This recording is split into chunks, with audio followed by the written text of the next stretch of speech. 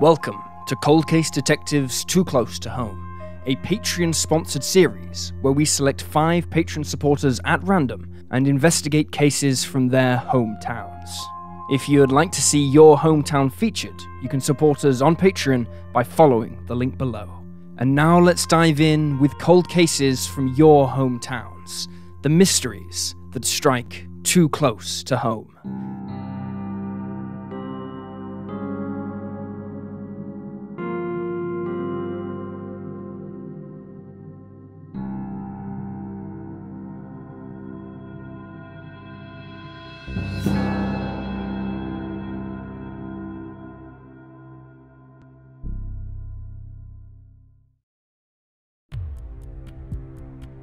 Dean Marie Peters. Our first case for this month's Too Close to Home comes from our patron Lisyghettostory, who chose the city of Grand Rapids in Michigan.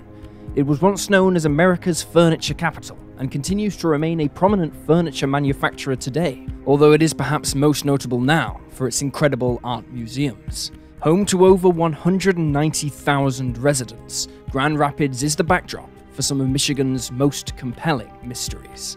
Dean Marie Peters, who was generally known as Deanie to those around her, was born on September 24, 1966, to Mary Peets and Dwayne Pyle. She had a younger brother named William, and the family resided in California until the divorce. Following this, William, Deanie, and their mother moved to Michigan, where Mary met and married a man named John Peters. The siblings' father, Dwayne, remained in California, where he too remarried. Initially, Deanie struggled to fit in and adjust to life in the city of Grand Rapids, but she eventually found her footing and began to make friends. A clever and fun-loving girl, Deanie was a good student and had no problems with her family. She was not known to run away and had dreams of one day becoming a model. Her good behavior and seemingly happy home life are what made her sudden disappearance in the 1980s all the more strange. On February 5th, 1981, 14-year-old Deanie accompanied her mother to William's wrestling practice, which was held at Forest Hills Central Middle School in the 5800 block of Ada Drive. At around 5 p.m., she asked her mother if she could go to the restroom. Mary consented, and Deanie wandered off, but she never returned. When investigators arrived on the scene, they quickly discovered that the 14-year-old hadn't even made it to the restroom. No one saw her enter the women's toilets, and no witnesses recalled her even being in the area. In fact, she was last seen walking out of the gym, although accounts differ as to whether she was going out for a smoke or leaving to go and visit a friend. Deanie left behind her jewelry, makeup, purse, bag, clothing, and several $100s at home when she vanished. She never returned for them. Her family thought this was odd, as she was the type of girl who wore makeup most days, if not every day, and authorities felt that if the teen had run away, she would have taken her money with her. One potential suspect in the initial inquiry was the school's custodian, a man named Arthur Diaz, who claimed that he never saw Deanie as he cleaned out an office on the evening of February 5th. It was theorized that Diaz had put the teenager's body in the school incinerator, but detectives found no evidence to support this idea. He was shortly thereafter ruled out as a possible suspect. Digging further into Deanie's social life, investigators uncovered that just 2 days before she went missing, the 14-year-old had engaged in a physical fight at school with 2 girls. The fight was said to be over a boy, and the girls told Deanie to stay away from him, threatening her if she didn't do as they said. A 17-year-old boy named Bruce Bunch knew one of the girls. It has been alleged that on the day of her disappearance, he spotted Deanie walking and drove his car at her to scare her. However, instead of narrowly avoiding her or stopping his vehicle, he hit a patch of ice and accidentally struck the girl, killing her. It's possible that he hid her body in the brush and then later buried it, possibly in the Snow Avenue area. This area was searched in 2010, but no evidence of a body was ever discovered. Over the years, Bunch allegedly told various versions of this story, including to his first and second wives. His first wife claimed that Bunch was abusive and violent, and that he would drink so heavily he would sometimes black out and not remember his own actions. He once pushed her out of a moving vehicle, causing her to break her ankle, and once threatened to run her off the road. Those who knew Bunch alleged that he said that Deanie's body was buried by a young Marine camp, but a search of the area turned up nothing. Others said that Bunch dreamt about the teenager following her disappearance. He claimed that although he did dream about her once, it was because he'd seen the news of her disappearance on the TV. As a young child, he had claimed to have mental telepathy. Bunch said that this combination had led to him dreaming about the missing teen, and that this then led to people circulating the story that he had killed her and hidden the body. Further stories spread after he allegedly talked about Deanie at a party, where he said he'd buried her body near Standard School, 5 miles north of Lowell. This site was searched, but nothing was found. Bunch died of a heart attack in 2008. He was never charged nor questioned in connection with Deanie's disappearance. During the initial investigation, divers searched a shallow pond along Grand River Drive, near Lowell, Michigan, and used cadaver dogs in a bid to try and find any evidence of Deanie. However, they were unable to find a single clue in her case. Psychics got involved too, pointing detectives in the direction of potential burial sites. But these searches turned up nothing. Deanie's parents spoke to the media regularly to try and keep interest in the case alive, and even put forward a reward for information. But again, no new leads opened up. Other theories in Deanie's case revolve around another potential suspect and police involvement. Reportedly, her diary vanished while in the possession of law enforcement, leading some to believe that the culprit involved in the disappearance had ties to authorities, or was a serving member of the police force themselves. The other potential suspect in Deanie's case was a man named Joseph Falstrom, who was questioned by investigators twice in the early 90s. A woman came forward to the media later on, telling them that she and some friends had been drinking and canoeing with Falstrom on Flat River in 1989. He had spoken about how he and 2 others had hit a girl named Deanie with their car while in a school parking lot, and that they'd put her body in the trunk before later burying her along the river. However, nothing further seems to have come from this information. Deanie's case dried up in the 1990s, but was eventually revived in 2008.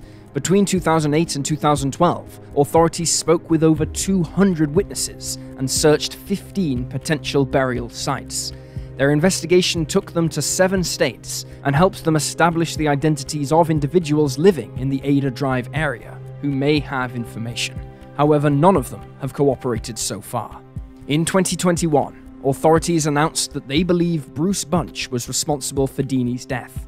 However, they have never been able to verify his story about accidentally hitting her with his car. Investigators believe that there are more people who know the truth of what happened that day, and they could help solve the case once and for all.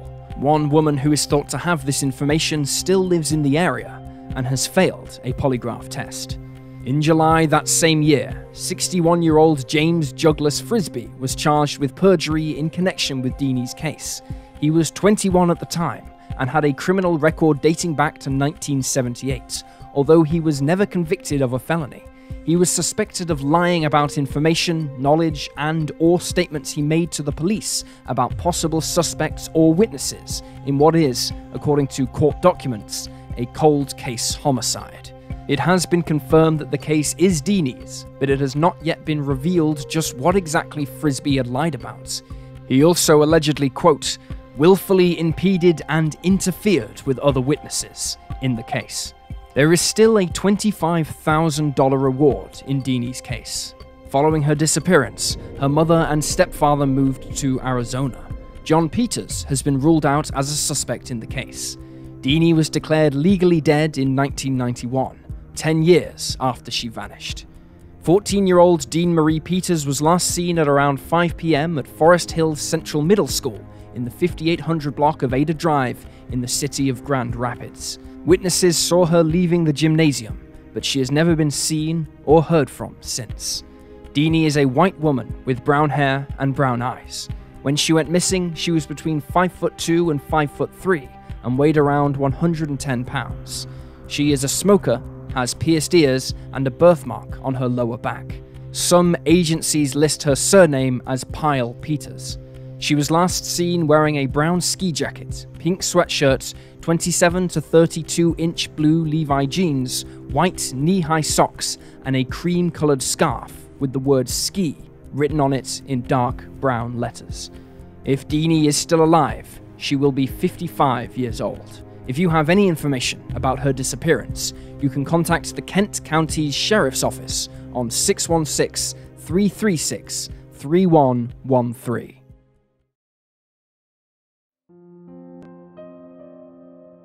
David Scott Abramovitz. Our next case location is brought to you by our patron Laur, who chose Morristown in New Jersey. Dubbed the military capital of the American Revolution for its part in the war for independence from Britain, Morristown is full of history, art, and culture, and is the location of some of New Jersey's most puzzling cases. Described as reserved, gentle, and gifted, David Scott Abramovitz was born on April 23, 1978, and spent some of his childhood in an affluent suburb of New York City with his parents and two sisters. From a young age, the importance of wealth was impressed upon David, but he had no interest in money or becoming financially well off. The 9-to-5 life, he felt, was not for him. A vegan from a young age, David stopped wearing leather and swore off Twizzlers as a teen, and his siblings described him as a free spirit. David attended Morristown High School, where he captained both the track team and the cross-country team. He was a talented pianist who spoke fluent French and loved to paint. He often did so in an expressionist style. Shortly before he vanished, he gave his sister, Jill, a portrait, which is hung in her home to this day. David also volunteered at the Seeing Eye in Morris Township, where he worked with dogs.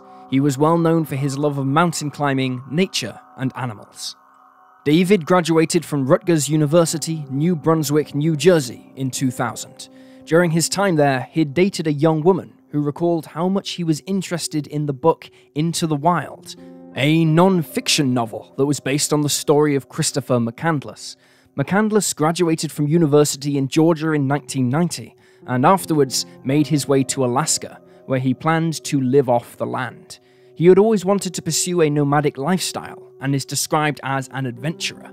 However, McCandless's journey came to an end shortly after he made his way into the wild, when he died of starvation in 1992.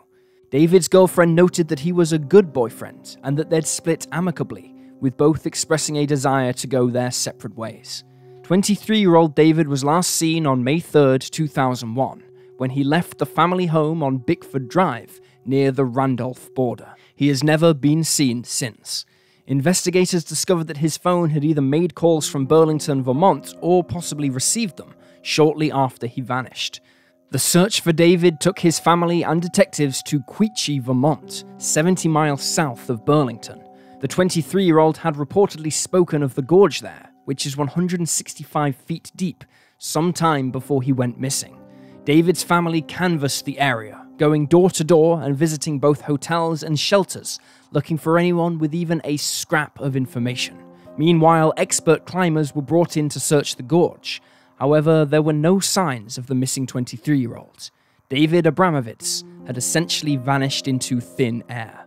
His sisters, Jill and Stephanie, continued to look for answers in the case. They recalled that their sibling was depressed at the time, with Stephanie telling MorristownGreen.com that his depression is often what made him escape the area, saying he wanted to be off with animals and nature. Shortly before David went missing, he gave away a few of his belongings and withdrew all of his money from his bank accounts. 3 days after he vanished, his family got a call from his best friend, who said that he had just received a depressing letter from their loved one. The Charlie Project calls this letter a suicide note, although his sisters disagree with this description after speaking with experts about the letter's contents. David had visited his best friend in California for a few weeks, and afterwards had penned the letter, which discussed how much the friendship meant to him and how much he enjoyed the visit. He also wrote, vaguely, "I'm going away." His sisters remembered that he had said a similar thing to them around the same time. He had said, "I'm going on an adventure. I need to figure things out." However, David refused to elaborate on this further. For his depression, the 23-year-old had tried to go on medication, but found that it suppressed his desire to paint. The investigation into David's disappearance has come to a standstill in recent years. His father passed away in 2013, never knowing what became of his only son, while his grandparents, who were alive when he vanished in 2001, have also died since he went missing. His mother continues to live in the family home, while his sisters speculate on what may have happened to their brother. Jill believes David is in Vermont, while Stephanie thinks her brother is in Canada. Both believe he is still alive and living a new life, off the grid, surrounded by nature, animals, and the mountains, the place where he always felt most at home. There are generally three theories in David's case: that he took his own life, that he's happily living off the grid, or that he planned to do the latter, but has since died due to the elements or starvation, much like Christopher McCandless. Of her brother's disappearance, Jill said, "It's that horrible thing where you want closure and you also want hope. You cling to anything." 23-year-old David Scott Abramovitz was last seen leaving his home on Bickford Drive in Morristown, New Jersey, on May 3, 2001. David is a white male with brown hair and brown eyes. He stands at around 6'1" and weighed between 145 to 155 pounds at the time of his disappearance. He usually wore a rope choker necklace and had it on when he vanished. He also has a gap between his front teeth and sometimes used the nickname Dave. If he is still alive, he will be 43 years old. If you have any information about David's disappearance, you can call the Morris Township Police Department on 973-539-0777. Toan Truong. Moving on to our third case. This one is from our patron Hannah, who chose the Melbourne suburb of Sunshine as their location. Starting off as a town just outside Victoria's capital city, Sunshine was known to be home to many manufacturing businesses, which eventually began to dwindle in the 1970s. Now a residential suburb, it still houses many industrial companies and is an important retail centre. It is also the site of several strange cold cases. 43-year-old Toan Truong was described by his brother Tai as your stereotypical larrikin. He had a good job as an engineer and was loved by all who knew him, and was said to have the whole world ahead of him. Detectives who worked the Vietnamese man's case echoed these sentiments, adding that he was a hard-working family man. On February 23, 2015, sometime between 5 and 5:25 a.m., Toan was awoken by the sound of someone breaking into his home in Sunshine West. His wife, who was 8 months pregnant at the time, is believed to have disturbed the intruder. Toan rushed to her defense, chasing the uninvited guest into one of the bedrooms upstairs. Then gunshots rang out. The gunman fled the bloody scene as Toan called to his wife, asking her to ring emergency services. The 43-year-old, who had been living in Australia for a number of years, had been shot twice. He died before paramedics arrived. It is believed that the gunman then left the area using his car, which was parked nearby. The vehicle was last seen on CCTV heading towards Fitzgerald Avenue. Investigators quickly discovered the shattered glass at the back of the house, which indicated that the killer had broken in through a window. At the time, it was unknown if Toan had been targeted or if he was the victim of a random robbery gone wrong. Police dispatched teams of officers to search the nearby area for any trace of the gunman or the weapon he used. They emptied bins as they looked for the gun, and combed through Allison Street and the surrounding area, looking for anything that could help the investigation. However, they came up empty-handed.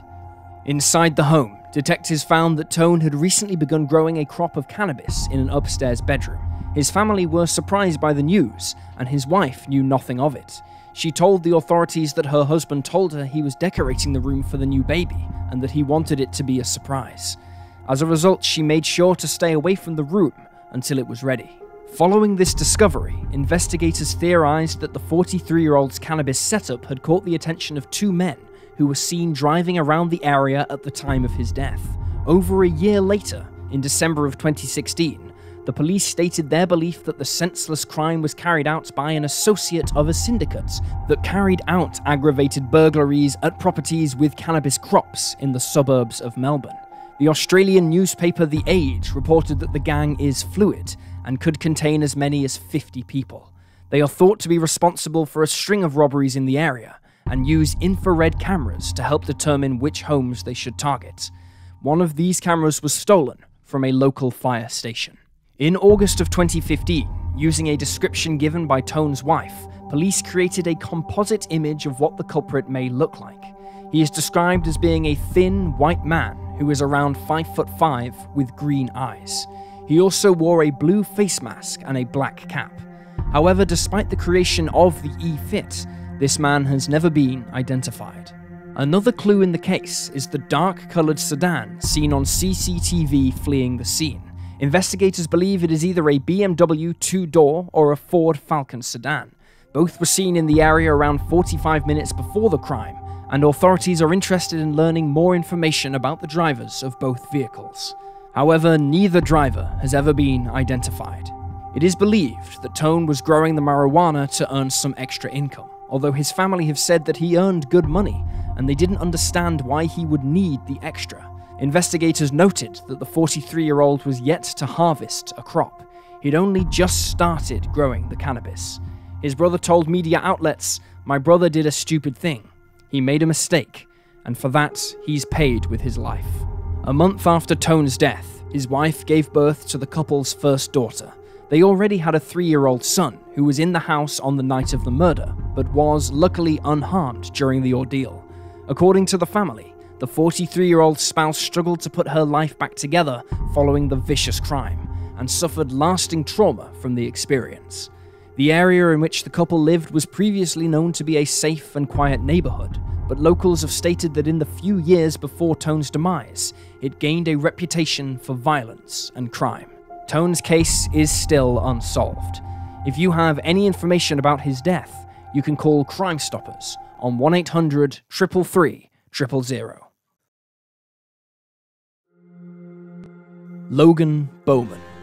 Our penultimate case this month was chosen by our patron Cheyenne, who picked the city of Fries, Virginia.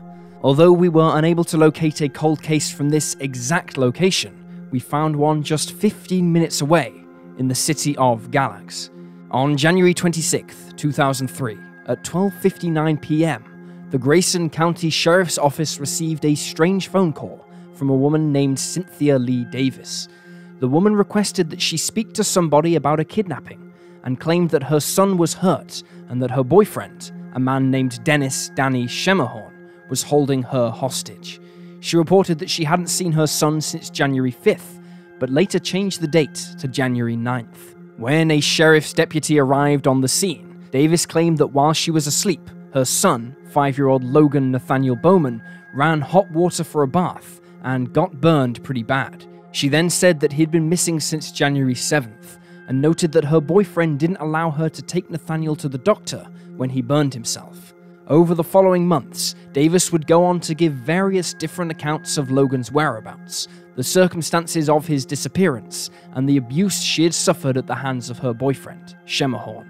Davis claimed that Schemmerhorn held her hostage for 2 weeks and physically assaulted her with a flashlight, and later in court said that he held a gun to her head and threatened to shoot her. He had also once previously attempted to strangle her. As for her son's whereabouts, Davis claimed that Logan had a stomach bug and had soiled himself in the middle of the night. This is why he attempted to run a bath himself and ended up burning himself in the hot water. Eventually, Davis alleged that Logan was with his father, Alvin Bowman, and that he'd bring the 5-year-old home later. But this was not the case. It is believed that Logan was last seen alive on January 7th, 2003. It's unclear why his mother waited over 2 weeks to report her child missing. According to the Charlie Project, she filed a missing persons report on January 23rd, although other sources state that it was Logan's father Alvin who reported him missing on January 27th. Davis was unable to explain why she hadn't reported her son's disappearance much sooner, and as a result, immediately became a suspect in the investigation. 1 month after Logan vanished, Davis was charged with child endangerment. Additionally, Dennis Schemmerhorn was also charged in connection with Logan's disappearance and the incident that saw the 5-year-old's lower body burned by hot water. Investigators noticed that Schemmerhorn gave numerous conflicting statements during the course of the inquiry. Alvin Bowman claimed that the last time he saw his son was on Christmas Day, 2002. He had weekend visitation rights, but had been blocked from seeing Logan by Davis and Schemmerhorn. An article by the Carroll News states that Bowman testified in court that he went to collect Logan on January 3rd, but was told his son was sick. On January 9th, Davis told Bowman in a voicemail that the 5-year-old was still ill and she was taking him to the doctor. She added that he didn't need to come and pick him up. On January 17th, Bowman went to Schemmerhorn's trailer, where Logan and Davis lived in Sherwood Trailer Park near Galax, but no one answered the door. The following day, he returned to the trailer only to be met by Schemmerhorn, who told him that Davis had taken Logan and left. Bowman went back again on the 19th, but Schermerhorn told him that the pair weren't there. At this point, Logan's father called the school, only to learn that he had been missing from class since December 20th, 2002, which is when the school had broken up for the Christmas holidays. After discovering this, Bowman notified social services and the sheriff's department about how he was unable to locate his son. Shortly before Logan last attended class, his teacher had noticed some bruising on his body that may have been physical abuse. According to the Charlie Project, the teacher only notified social services after the 5-year-old went missing. However, the Doe Network claims that the teacher reported the abuse on November 19th, 2002. In April of 2003, both Davis and Schermerhorn were indicted on 2 counts, each of child neglect. The first count was for failure to take Logan to a doctor after he burned himself. The second was for failure to report him missing for over 2 weeks. A few months later in July, the pair were also charged with felony murder. Cynthia Davis pled guilty to the charges and was sentenced to 15 years in prison and 20 years of probation. She testified against Schermerhorn and claimed that Logan was burned in the bathtub on January 7th, but that Schermerhorn wouldn't allow her to take the 5-year-old to the hospital. He apparently told her to calm herself first. According to Davis, she fell asleep, and then when she woke up, Logan was gone. Schermerhorn told her that his mother was a nurse, so he'd taken Logan there. Davis said that she never saw her son again after that. Schermerhorn's mother, Margaret Brando, told investigators that she had last seen Logan on January 8th when she visited the couple at her son's trailer. The 5-year-old was reportedly lying on the couch, still and quiet, only his head sticking out from beneath a blanket as he lay on a love seat. She said she believed he was sleeping. Meanwhile, Schermerhorn claimed that Davis had taken Logan and his car and left. When she returned, she didn't have Logan with her. Schermerhorn said he thought Davis had sold her son. He also told authorities that not only had the 5-year-old burned himself, but that a 15-inch television had once fallen on him too. Schermerhorn's attorney accused Davis of selling Logan, but she denied the allegation. While on the stand, she confessed that she was never held captive by her boyfriend, but she did state that she was afraid of him. In May of 2004, a judge dismissed the murder charge and one of the child neglect charges that had been laid against Schermerhorn, citing a lack of evidence. It was Davis's testimony that accounted for much of the evidence against him, but her statements were determined to be self-serving and inconsistent. As we mentioned earlier, she told numerous different stories about Logan's whereabouts and the circumstances of his disappearance, and on the witness stand, she said she thought he might still be alive. Schermerhorn was convicted on 1 count of child neglect and sentenced to 1 year in prison. His attorney said that he had credit for time already served and may spend only 1 month behind bars. Although Logan's mother has been convicted in connection with his death, his case is still unresolved. The exact circumstances of his death are unknown, and his body has never been found. If Davis really did sell him, he has never been located, and nobody has come forward with any useful information which would help find and identify him. 5-year-old Logan Nathaniel Bowman was last seen on January 7th, 2003. He is a white male with blonde hair and blue eyes, and when he was last seen, he stood at 3'2" and weighed around 30 pounds. He had decayed teeth, a healing fracture in his left arm, and fresh burns on most of his lower body at the time of his disappearance. If he is still alive, he will be 24 years old.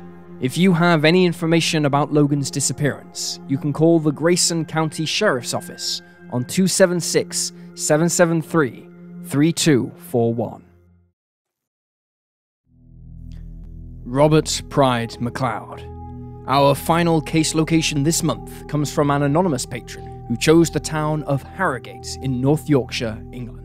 49-year-old Robert Pride-McLeod stood at 5'2" and weighed just 70 pounds when he showed up in Harrogate in January of 2007.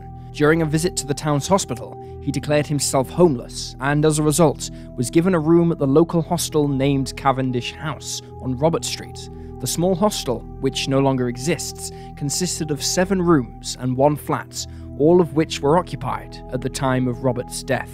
The 49-year-old checked into the hostel at around 11:45 p.m. on January 12th. He was given a first-floor room. Little is known about Robert's background and earlier life, and it is unclear how he came to be homeless. Before moving to Harrogate, he had been living with friends in the village of Birtswith for years. It was later discovered that he had changed his name from Timothy to Robert around 5 years prior to his death. Additionally, the 49-year-old had a heart condition, suffered from psychiatric issues, and required a wheeled frame to help him walk. 3 days after Robert checked in, on January 15th, his room was found empty. It wasn't until a week later, on January 21st, that his body had been found in the cellar of the hostel. He had suffered from a head injury after being beaten, and although it was clear he'd been murdered, the coroner, who expressed disgust at the fact the 49-year-old had been left to die so heinously, was forced to record an open verdict, as authorities were unable to garner enough evidence and information to prove otherwise. Not much has been documented about the investigation into Robert's death. After his post-mortem revealed he had suffered head injuries, the police opened a murder investigation, although they failed to ever crack the case. During the initial inquiry, 3 people, including 1 man, 1 woman, and a 17-year-old, were arrested on suspicion of murder and conspiracy to pervert the course of justice, but were never charged. Later on in the investigation, 3 other youths were arrested, although again, no charges were made. Reportedly, on the day of Robert's death, a 17-year-old was having a birthday party at the hostel where other young people were present. The group engaged in drinking and taking marijuana. Detectives believe that it was during this time the 49-year-old was lured into the cellar where he was assaulted and left to succumb to his injuries. According to one investigator, a female witness heard Robert being bounced off the walls and doors, and later saw him lying in a pool of blood. The witness didn't call for help or intervene, however, as she was afraid for her own safety. She retreated to her room, where she locked herself in. Detectives have said that those who knew he was down there did not attempt to save him or call for help, with Detective Sergeant Matt Walker saying, "He was left to die in a cold, damp, dark environment in the middle of winter." In more recent years, Robert's case has been reopened twice, once in 2015 and once more in 2017. But despite fresh appeals for information and a £5,000 reward, the case is still cold. It is currently being handled by the North Yorkshire Police's Major Crimes Unit. In 2017, Detective Sergeant Walker told the media that he believed several suspects and witnesses had previously lied to the police. Investigators have also suggested that back in 2007, people may have been reluctant to speak with them, but that loyalties may have changed over a decade later. They were also hopeful that new forensic science techniques would lead to a result, although so far, this has sadly not been the case. If you have any information about Robert's demise, you can call North Yorkshire's Major Investigation Team at 01609 643 147, or alternatively you can call Crime Stoppers anonymously on 0800 555 111. And there you have the facts. Thank you to everyone who supports us on Patreon, and good luck to all those entering in next month's prize draw. Thank you for watching. Stay alert, stay safe, and I'll see you next time.